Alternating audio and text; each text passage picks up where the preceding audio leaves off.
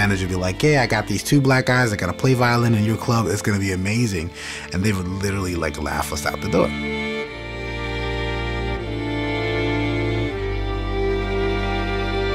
They're like, "This is South Beach, this is dance clubs. What do you mean you're gonna play a violin?"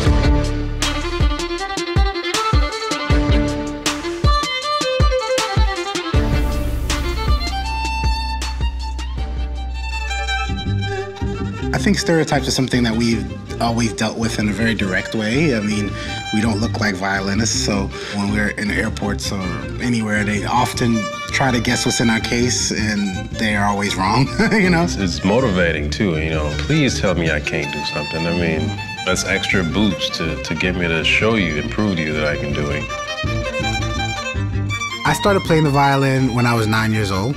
I got caught stealing candy, and my mom comes home, she's in a great mood, and I'm just in the room like, oh my gosh. Next day, she puts me in this music class. The only thing left was a violin, and I did not want to play that instrument. I wanted to play the saxophone. I went up to the band teacher and signed up for the summer program that they had, and they put me in the wrong class.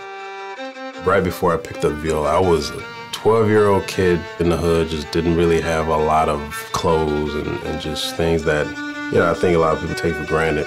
Getting into a performing arts high school, ended up meeting Will there. I would play my, Bach and Beethoven, but I was always very, very hip-hop, you know? And then I had a teacher that just cared. His name's James Miles. He bought a viola for me. Like, he bought like a $2,000 advanced student viola for me, and I still have it to the day.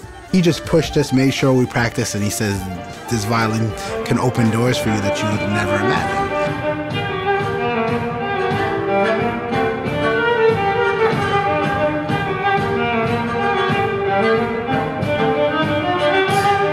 I think a lot of kids are now open to listening to a Mozart piece or a Beethoven piece because of what we do.